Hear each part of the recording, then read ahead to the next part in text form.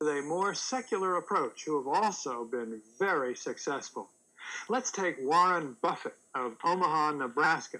If you would put $10,000 in 1965 into his company, Berkshire Hathaway, you would have $1 million today. Warren was a chapter in my 1972 book, Super Money, so I've known him a long time. He learned his trade with Ben Graham, the original dean of security analysis at Columbia University. I don't think Warren has ever been on television until this interview, and he has certainly never courted publicity, but recently he got a lot of it when he emerged as the key figure in the takeover of ABC by Capital Cities. Warren will be the largest shareholder of the new company, and his own net worth is now far in excess of $500 million. But when I spoke with him last fall in his office in Omaha, he very characteristically made his investment style seem so perfectly simple. The first rule in investment is don't lose. And the second rule in investment is don't forget the first rule, and that's all the rules there are. I mean, if you buy things for far below what they're worth and you buy a group of them, you basically don't lose money. Warren, what do you consider the most important quality for an investment manager?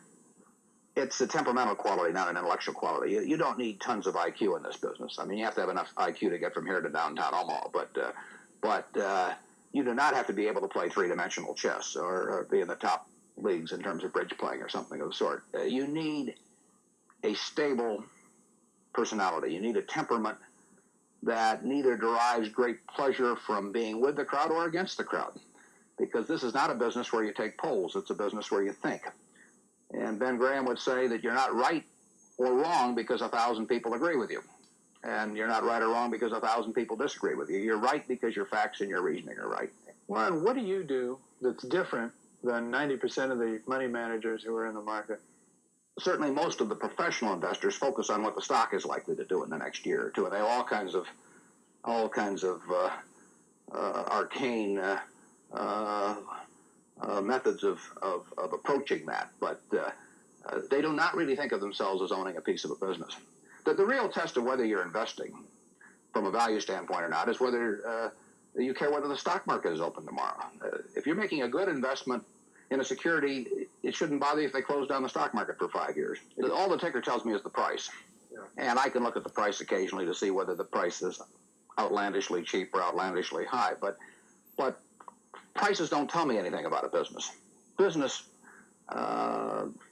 figures themselves tell me something about a business, but the price of a stock doesn't tell me anything about a business. I would rather value a stock or a business first and not even know the price, so that I'm not influenced by the price in establishing my valuation, and then look at the price later to see whether it's way out of line with what my value is.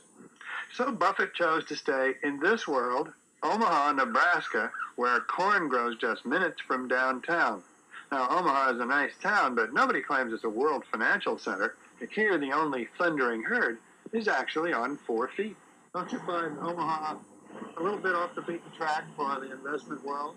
Well, believe it or not, we get mail here, and we get periodicals, and we get all the facts needed to make decisions. And unlike Wall Street, you'll notice we don't have 50 people coming up and whispering in our ear that we should be doing this or that this afternoon. You appreciate the lack of stimulation here? I like the lack of stimulation. We get facts, not stimulation here. How can you stay away from Wall Street? Well, if I were in Wall Street, I'd probably be a lot poorer. You get overstimulated in Wall Street, and you hear lots of things, and you may shorten your focus, and a short focus is not conducive to long profits.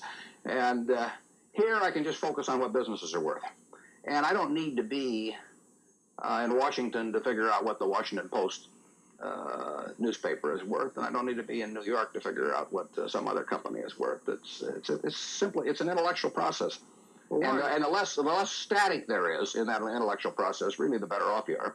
What is the intellectual process? The intellectual process is defining your area of competence in valuing businesses, and then within that area of competence, finding whatever sells at the cheapest price in relation to value. And there are all kinds of things I'm not competent to value, but there are a few that I am competent to value. Have you ever bought a technology company? No, I really haven't. In 30 years of investing, not one? I haven't understood any of them. So you haven't ever owned, for example, IBM? Never owned IBM. Marvelous company. I mean, a sensational company, but I haven't owned IBM. And so here is this technological revolution going on, and you're not going to be a participant. Gone right past me. Is that all right with you? It's okay with me. I don't have to make money in every game. I mean, I don't know what cocoa beans are going to do.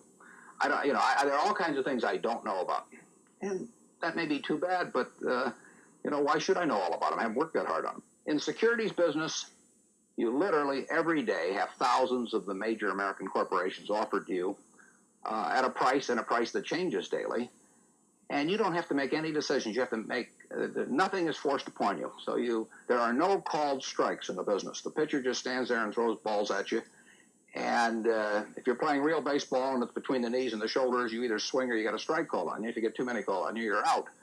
In the securities business, you sit there and they throw U.S. Steel at 25 and they throw General Motors at 68, and you don't have to swing at any of them. They may be wonderful pitches to swing at, but if you don't know enough, you don't have to swing. And you can sit there and watch thousands of pitches, and finally you get one right there where you want it, something that you understand, and then you swing. And so you might not swing for 6 months. You might not swing for 2 years. Isn't that boring?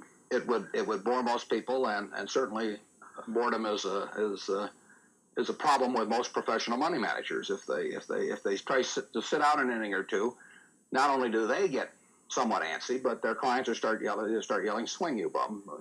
from the stands, and that's very tough for people to do.